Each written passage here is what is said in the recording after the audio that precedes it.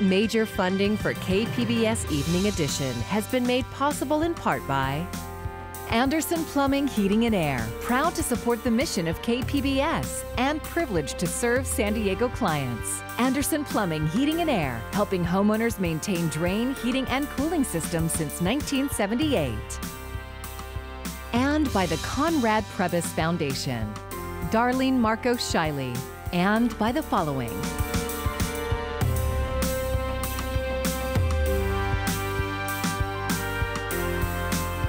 And by viewers like you. Thank you. Good evening. It's Friday, August 7th. Thanks for joining us. I'm Maya Trabulsi. Partiers put on notice.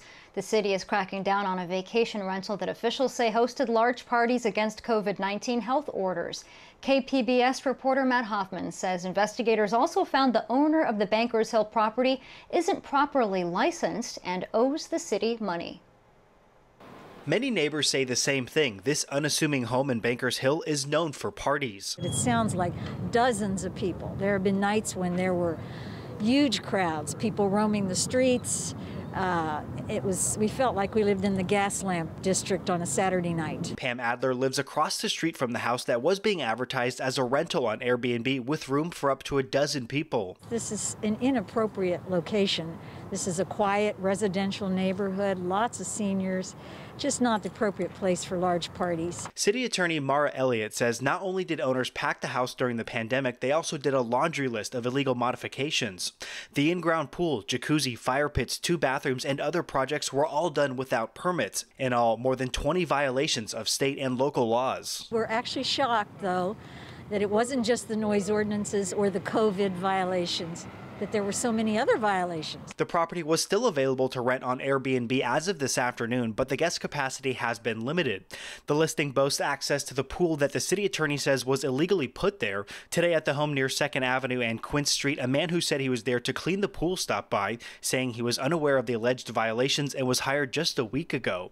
San Diego police say since January, they have received 13 calls for service at the Bankers Hill home, all disturbance or party related. Neighbors say they are happy to see the city finally taking action. Oh, excitement. All the neighbors came out. We were very relieved. The city attorney's office also says despite charging $800 per night to rent the place, owner David Curiel failed to pay required taxes and fees to operate the rental. They say he never obtained a business tax license and did not pay the rental unit tax or bills for water and sewer services. In a statement, Elliott said the conduct of the defendants in this case was egregious and no neighborhood should have to put up with such dangerous behavior. She's seeking civil penalties and a permanent injunction against the property owner and the property manager. Matt Hoffman, KPBS News. A local private school is suing Governor Newsom over his order banning in-person classes for counties that are on the state's watch list. St. Augustine, an all-boys Catholic high school in North Park, is calling the executive order discriminatory. In a statement released Thursday, the school says it provided in-person summer school and sports with no cases of COVID-19. St. Augustine is scheduled to begin its school year later this month. 30,000 students attend schools in the Chula Vista Elementary School District, and the superintendent wants to see them back in class as soon as possible. The district has spent millions on safety measures, including signage, plexiglass, and sensors that take temperatures and dispense hand sanitizer. They're also partnering with a local company to conduct routine COVID testing. The superintendent says students will return when the county's at a low to medium risk of infection, and only half of the students will return, with priority being K through 3rd grade. We want our children to come back because we firmly believe that in-person instruction, it is the best type of instruction there is. But of course, we need to come back in a very safe manner. Digital learning for students starts August 31st. The district is still offering laptops to those who need them. They've also worked with the city of Chula Vista to distribute over 400 internet hotspots. While digital learning is in place, schools will be used for childcare through the YMCA. This is the last day for San Diegans to apply for the city's emergency rental assistance program. KPBS reporter Jacob Ayer tells us the deadline is midnight. 11,000 applications are already in, and 10,000 more are in the process of being submitted. but only about 3,500 families will be selected by the lottery to get the help. Azucena Valladolid of the San Diego Housing Commission says there are some priorities for the assistance. Families with children under the age of 18 and households that have at least one person with the age of 62 years or older will be prioritized. The remaining applications that meet eligibility will be then sorted and assigned a random number to identify the progress of which they will be selected for rental assistance. 8 community-based organizations are helping renters complete their applications. One of them is the Chicano Federation. The day that it was announced, our phones have not stopped ringing even today. So it's been, that just shows the great need that we had in the city of San Diego for some kind of rent relief program. Back in June, the San Diego City Council approved $15.1 million in federal CARES Act money to help low-income San Diegans experiencing financial hardship due to COVID-19. But the program is only for the city. This is a huge need across the whole county. It's been really difficult to let folks know that they don't qualify because they live outside of the city of San Diego. And the CARES Act only applies to people in the country legally. A lot of undocumented families, are unable to get help because this is federal money from the CARES Act. And so, this money cannot go towards families that are undocumented. On the other hand, Valladolid says there are new initiatives from the city of San Diego to fundraise for those who are not selected for the Emergency Rental Assistance Program. We've also been initiating and working with the city to try to fundraise and increase more funding that's available that can assist additional household members. Tax-deductible donations to aid those struggling to pay rent can be made through the San Diego Housing Commission's GoFundMe page. The deadline to apply for the rental assistance program is tonight at midnight. Jacob Ayer, KPBS News. A stalemate on Capitol Hill in stimulus negotiations. This as millions of Americans are collecting jobless benefits and the end of the pandemic seems nowhere in sight. Here's Daryl Forges. Stimulus negotiations on the brink of collapse. We've been here now going on 2 weeks, and we still don't have a deal. Friday is the self-imposed deadline for Congress to agree on a new stimulus deal. Democrats and Republicans nowhere close to an agreement. Yesterday, I offered to them, we'll take down $1 trillion if you add $1 trillion in. They said absolutely not. So Pelosi says you need to come up $1 trillion. That's what I heard. Is that in the cards? I don't think so. As the stimulus talks continue, the latest jobs reports show 1.8 million jobs added in July. Unemployment rate fell to 10.2%, but the rate is still higher than the 2009 recession.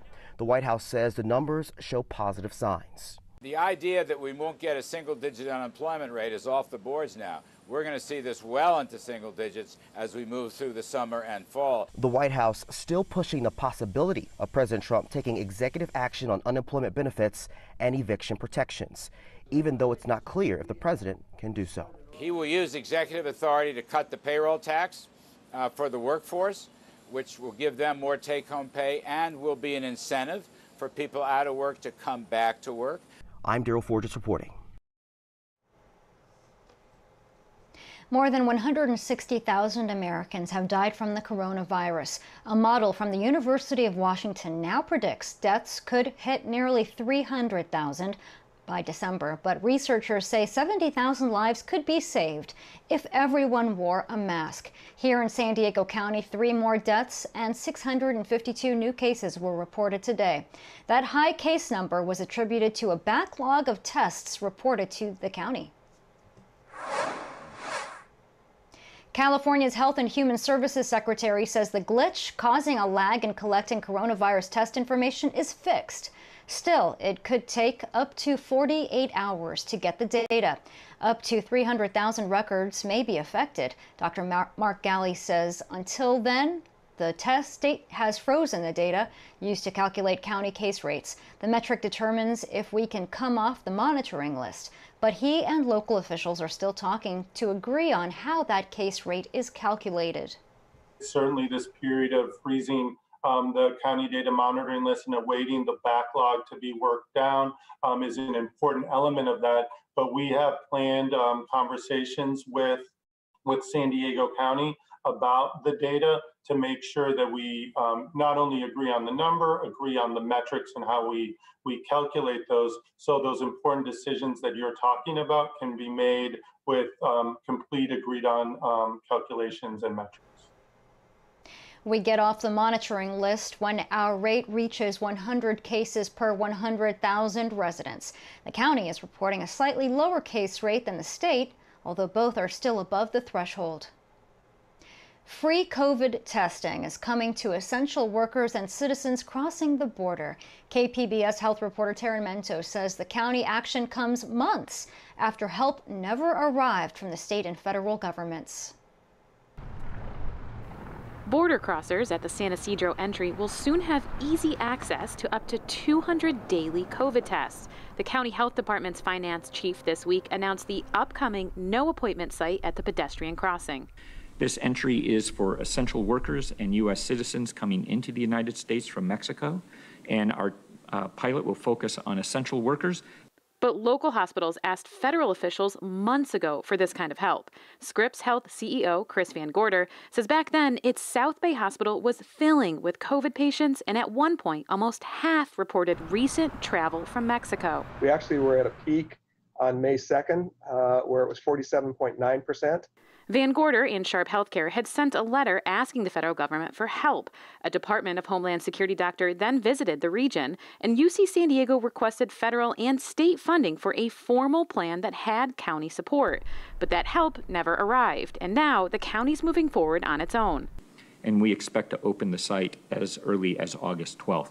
But Van Gorder says the need has lessened now that so much time has passed. I'm a little less alarmed than I was when back in May when we were seeing, close to 50% of the patients in Chula Vista, having crossed the border. That's dropped in almost half. Now, again, we could see another spike. He says some resources are already limited and more non-COVID patients are now taking up ICU beds. But he says Scripps and its very tired staff will continue to adjust to the situation. Taryn Mento, KPBS News. The San Diego City Council has rejected a motion to move forward with the terms of a multi-billion-dollar energy franchise deal. The motion failed yesterday 5-4. It would have determined how the city would begin an auction for a utility to bid for the chance to serve the city's electricity and gas needs. SDG&E's contract expires in January. One of the no votes came from council member Monica Montgomery. She wanted the city to ask for a higher minimum bid than the proposed $62 million. I do feel as a city that we tend to not realize that we have the assets and that the assets belong to the people, and that we really at this time need to think a little bit outside of being so conservative with the way that we do these things. And I just hope that we can explore that more as a city so that we can get more benefit for the people that we serve. And I don't think that this will do that. I'm going to vote no, and I'm just hoping that we find a better way to value what we have. Several city attorneys said that some of the suggestions brought forth need legal review. The council will now have to consider the franchise again after a month-long recess, though the mayor has the authority to set the terms of the deal before then. And San Diego City Council members on Thursday voted to continue investigations into the scandal-ridden deal to purchase the building at 101 Ash Street. KPBS Metro reporter Andrew Bowen says the deal has been a money pit for city taxpayers. The city signed a deal to lease and eventually purchase the downtown high-rise in late 2016. Later, the city discovered the building needed a host of renovations, including removing asbestos and replacing the ventilation system. The latest cost estimate for that work is $115 million. The city has so far paid more than $20 million just to rent the vacant building. And as the city's consultant stated, the contract signed with broker Sistera Development leaves no good options for the city. This is a one-sided contract. It protects Sistera in full. And a decision to claim that Sistera committed fraud or that there's some legal method to stop the payments because of a dissatisfaction, which is very understandable about this deal, poses, I think, great legal risks to the city, and it's something that I would urge the council to be very, very careful about. Eventually, the council and Mayor Kevin Faulconer will have to decide whether to stick with the expensive renovations, try and sell the building at a substantial loss, or somehow try and walk away from the deal. Councilmember Chris Ward said the mayor and city leadership failed taxpayers, but that the city had to continue investigating its options. I don't want to belabor these facts. Obviously, we have to figure out how to move forward, and that's not easy. These are huge numbers. This is an awful situation to be in, but to say it's critical now more than ever to ensure that the council has all the documentation necessary to make a good decision, we must have that. Some council members also pushed for a cost-benefit analysis of simply demolishing the building and constructing something new. For now, the city's consultants will continue studying options and come back with more analysis in the fall. Andrew Bowen, KPBS News. Plans are taking shape for the Mission Valley Stadium site. Mayor Kevin Faulconer posted an image of the signed paperwork to sell the stadium to San Diego State. In the tweet, it read, "Signed, sealed, delivered," showing the sale is nearly complete. It took 18 months of negotiating since voters passed Measure G back in 2018 to build a new stadium that will serve as a new Mission Valley campus. The $86 million site will include housing, classrooms, and a park, and should be done by fall 2022. And SDSU will not begin any of its fall sports earlier than September 26th because of the ongoing pandemic. The decision follows guidance from the Mountain West Conference Board of Directors, who want to further monitor the virus and adjustments to keep student athletes safe. The Aztecs football team will shrink its schedule to 10 games, and most other fall sports will only play conference opponents.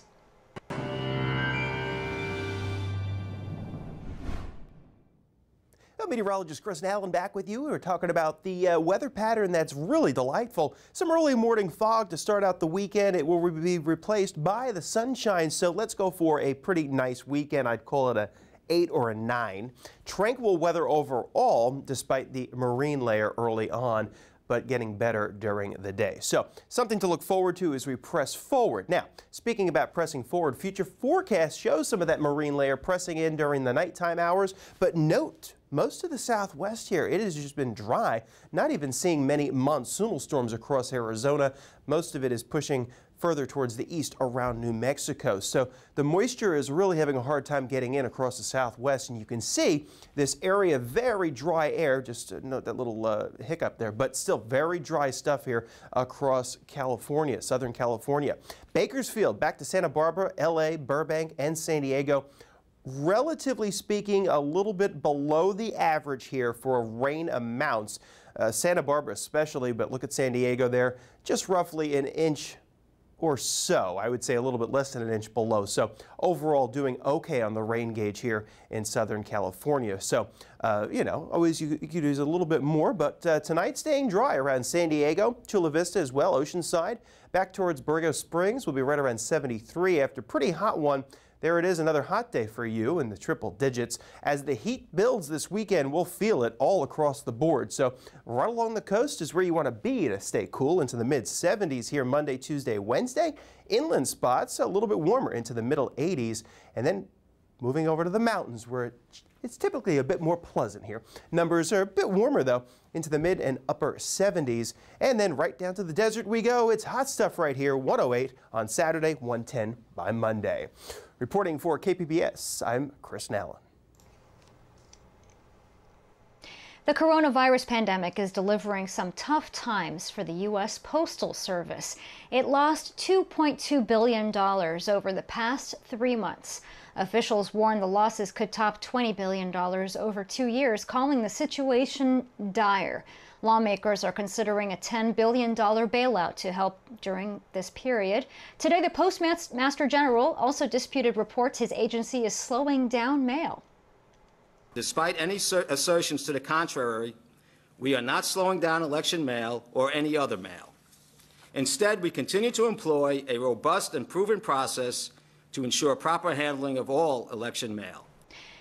Earlier this week, the agency said it has the capacity to handle the added volume of mail-in ballots in November's general election. Economic recovery in the U.S. appears to have lost some steam. The jobs report out today shows another 1.8 million jobs were added across the country in July. SDSU's Mira Kopik has more in this Friday Business Report.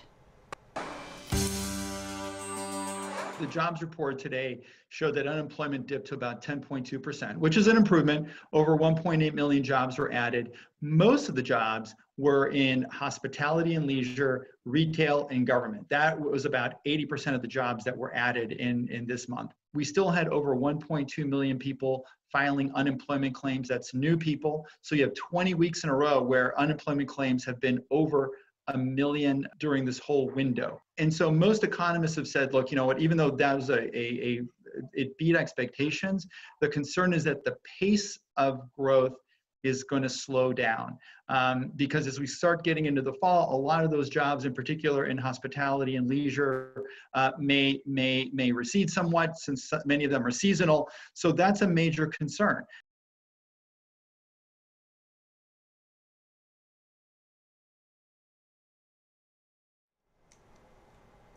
How does using marijuana affect your ability to work? Well, the answer may surprise you. I spoke with Dr. Jeremy Bernerth, management professor at SDSU, about a new study focused on how pot, whether used before, during, or after work, affects your performance. Dr. Berner, thanks so much for joining me. For this study, you recruited 281 employees and their direct supervisors through social media. Tell us about the parameters of the study and what concerns you were trying to address. We were trying to figure out whether or not cannabis says anything about an employee. So obviously, if you've been paying attention to the news at all over the last 2 or 3 years, we know that cannabis and its popularity has really exploded. You know, if you just look at organizations, they're literally spending hundreds of millions of dollars every single year testing applicants, testing employees, and we don't really know if there's a reason for them doing that. I mean, does it make sense? You know, if they're worse employees, then yeah, it would make sense then to screen your applicants. But if employees are using cannabis on the weekend or after work and it's not impacting their work performance, then why would we as organizations or why would we as society outlaw this type of use? So what would you say are the benefits of after-hours cannabis use in terms of productivity during the workday? What it seems like, you know, if you've had a really stressful day and you go home and maybe use cannabis to help you relax, well, then you're able to get a better night's sleep and you actually wake up the next morning feeling more energized. And so that can then show up in your workplace performance. Now, you contrast that with somebody that may be waking up and using cannabis, and then they're starting their day with kind of a diminished state of mental capacity, or, you know, they might be distracted. That's different. But if you're using it after work, then maybe it's just helping you relax. So, doctor, would you equate it with de-stressing after a long day with a glass of wine? Yeah, I think that's actually a really good point. But unlike, say, using wine or other alcohol where you might have 2 or 3 glasses of wine, or if you have too many beers and you wake up with a hangover and you don't feel particularly good, and that might show up in your performance, cannabis, and especially, you know, some of the participants that were in this study were using edibles and using them at the end of the night so that they could actually sleep better. And then they actually woke up without the hangover that you might find with alcohol, but feeling more energized because you had this really nice night of sleep. If you're using cannabis for the job or while on the job, you know, while you're at work or maybe on your lunch break, that actually negatively affected your performance across several different dimensions as rated by your supervisor. As a social scientist, what surprised you the most? I think the most surprising finding was the fact that after-work cannabis use didn't relate to a single form of performance. So we had 5 different measures of performance, each completed by the supervisor. And if you're just simply using cannabis after work, it did not relate to any of those things, even though, again, you know, we've got these general policies that says, hey, you can't be using these substances whenever. But when you look at the actual, you know, more fine-grained analysis, using it after work didn't relate to any form of performance, none. So for me, I mean, I was completely caught off guard by that. You say that organizations are spending billions of dollars each year to counter what they see as a problem. Is there a message here for organizations to consider in their policies about substance use during work hours? Yes, I think so. And especially, if employees or applicants start to challenge some of these policies in the court of law, an organization is going to have to actually show, hey, this is a valid requirement of our work. And this study, at least, from an outsider's perspective, might cast some doubt on that. So it definitely would behoove an organization to look at this a little bit more closely. And if nothing else, don't make these overly broad generalizations. Dr. Jeremy Berner, thank you so much for your time. Absolutely, my pleasure. I'm Judy Woodruff. Tonight on the NewsHour, unemployment dipped in July, but millions continue to suffer from the pandemic's economic fallout. Coming up at 7 after Evening Edition on KPBS. And we have breaking news. The La Mesa Police Department now says the officer involved in a controversial arrest is no longer with the department. The statement released said simply that Matt Dodge is no longer employed. It's not clear how he came to leave the La Mesa PD. Charges have been dismissed against the man who was arrested, Amari Johnson. He's now suing the city of La Mesa and the former officer. You can find tonight's stories on our website, kpbs.org/evening edition. Thank you for joining us. I'm Maya Trabulsi. Have a great evening. Major funding for KPBS Evening Edition has been made possible in part by Anderson Plumbing, Heating and Air, proud to support the mission of KPBS and privileged to serve San Diego clients. Anderson Plumbing, Heating and Air, helping homeowners maintain drain, heating, and cooling systems since 1978. And by the Conrad Prebys Foundation. Darlene Marco Shiley, and by the following.